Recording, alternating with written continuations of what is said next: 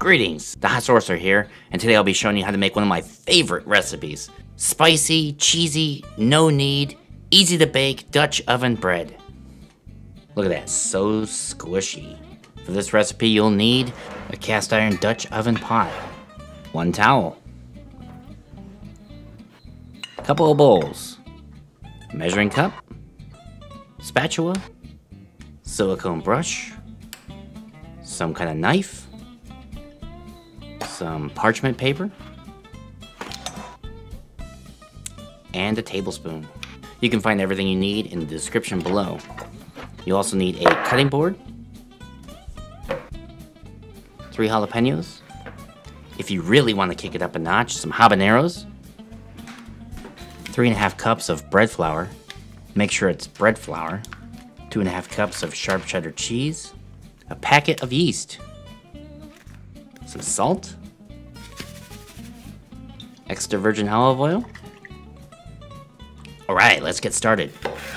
Step 1, roughly chop 2 jalapenos. Chop, chop, chop. And that way, just extra measure. Put them in a bowl. For your third jalapeno, make them into neat slices. You'll be putting these on top of the bread. Do the same with your habaneros. Yeah, probably should be wearing gloves for this. For the first one, I just give it a rough chop. That'll be going inside the bread.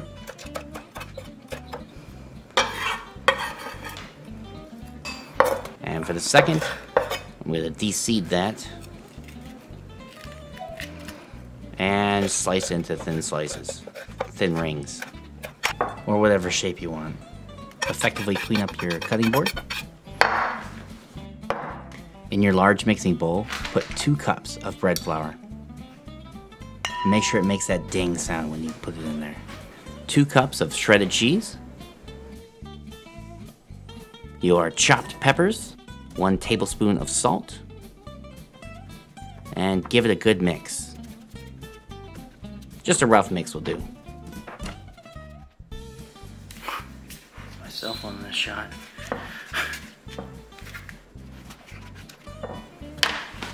Give your workspace a good clean off. Should have done this before.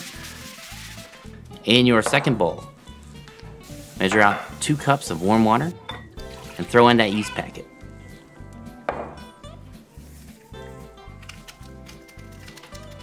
Give it a good mix.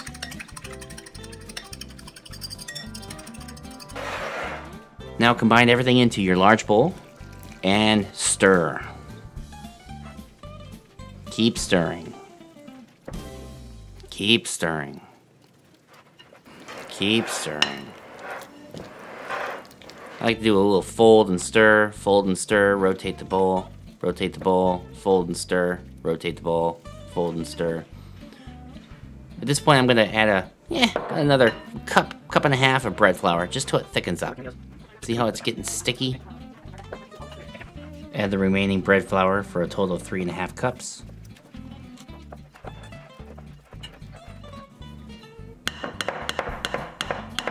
Get that spatula clean.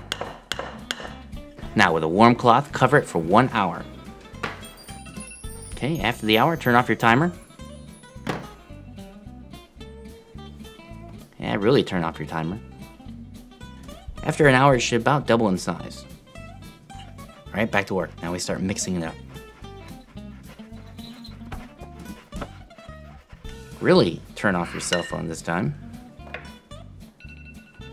And fold, rotate, fold, rotate, fold, rotate, fold, rotate, fold, rotate. And if you think you need to fold and rotate some more, keep going. Okay, cover it once more for 30 minutes. And now we're gonna preheat your Dutch oven. So set your oven to 450 degrees Fahrenheit, of course. And bake your empty Dutch oven with the lid on for 30 minutes. Again, this should be happening while the bread is covered. Okay, after the half hour, uncover, get out some parchment paper,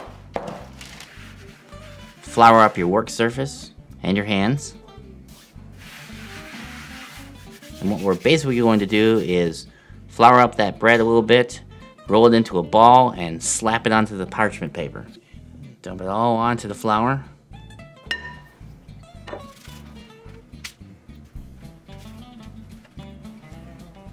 And as best you can, plop it onto that parchment paper.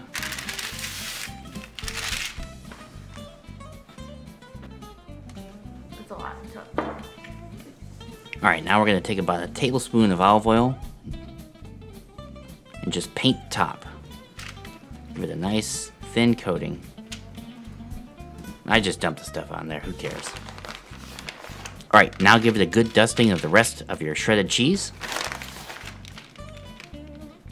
And put the jalapeno slices on the top. No particular order. Maybe we'll put this one here. With a sharp knife, make a few cuts in the top. And now I put the habaneros on here. A little out of order. Who cares? And now, carefully pull your Dutch oven out of the oven. Remember, everything is hot. Everything, including the top. Now, carefully pick up your bread and put it into the Dutch oven.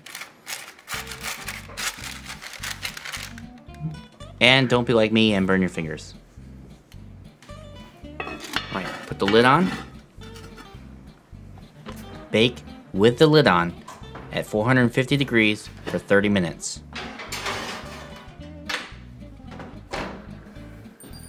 After 30 minutes, take the lid off and bake for 20 more minutes.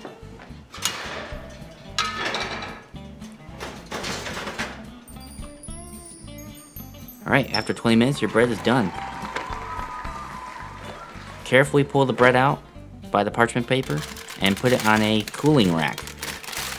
I stupidly used a turkey baster rack, or turkey rack here. So my bread came out a little, misshapen. And then I realized maybe I should put it on a flat surface. Bread. Yummy, yummy. I know you really want to cut it right now, but wait 1 hour. Yeah. And here's my crooked looking bread. And don't make the same mistake I do and cut right into your countertop. Yeah, it's gonna leave a mark. Let's get a cutting board instead. The outside is so crispy, but the inside is so smushy. And despite the odd look and shape of this bread, it actually turned out pretty damn good. There you have it. Easy to bake, spicy, cheddary, no-knead Dutch oven bread. Thanks for watching.